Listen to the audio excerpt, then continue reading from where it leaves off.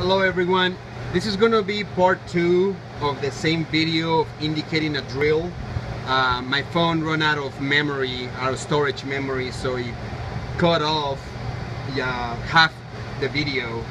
So where the previous video left off is where I was saying that the indicator is set at the 15 mark, so right now the indicator is not touching, and as I use my adjuster knob, as I move it into the drill, you guys can see how that needle starts to move.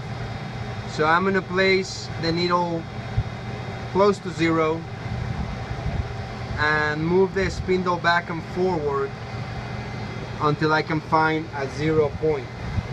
What I'm doing is I'm trying to find the high spot on the flute of that drill.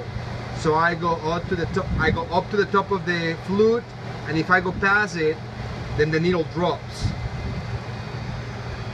I go up, finding the high spot, and if I keep going forward to the web of the drill, the needle drops. So now I'm going to check the back side. You guys can use this type of mirrors. They're designed to look behind the indicators when you don't have access.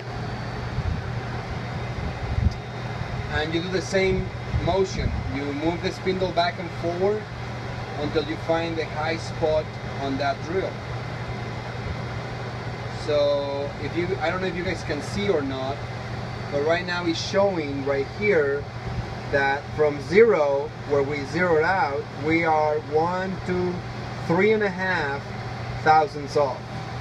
So I'm gonna come back half of that tolerance.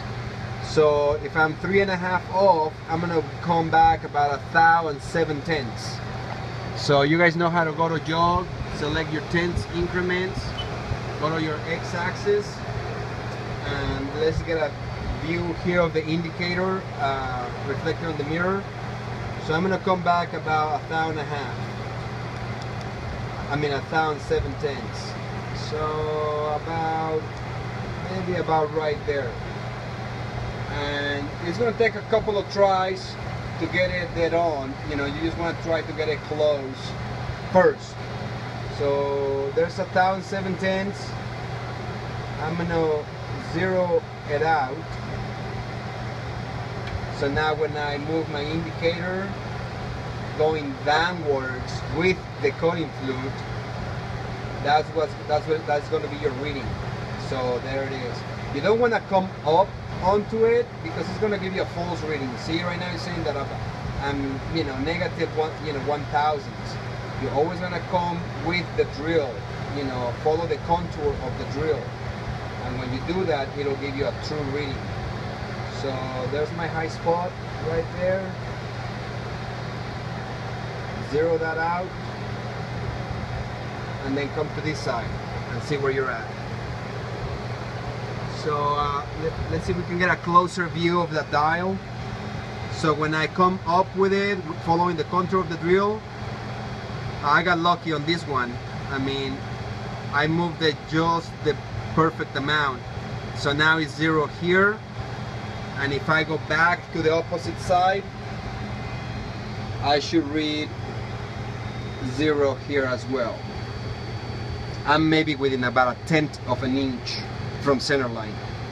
So now we read 0 on both sides, and sometimes you gotta keep going back and forth, move it a couple of tenths, check your indicator, re-zero it out, move it a couple more tenths until you finally get that perfect readout of 0 on one side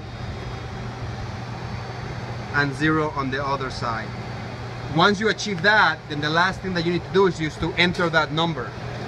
So you're gonna go to your offsets page on the x-axis, and you don't want to press F2 because F2 was obviously 3 thousandths off. So what you're gonna do, you're gonna record this number right here. That's your position. See, that's your work number. So this number needs to become that number. And you guys remember how to do that. You're just gonna use the F1 key. So we're gonna type in this number first. So we got minus 11 inches, 0.5948. So let's verify it. Minus 11 inches, 0.5948. So these two numbers match. right here, and now we're gonna tell it F1 to put this number over there. So there we go. So now we have this number right here matching that number over there, which is the position where that drill is located right now. And that's how you indicate a drill on the X-axis on a CNC lathe. Thanks for watching, you guys.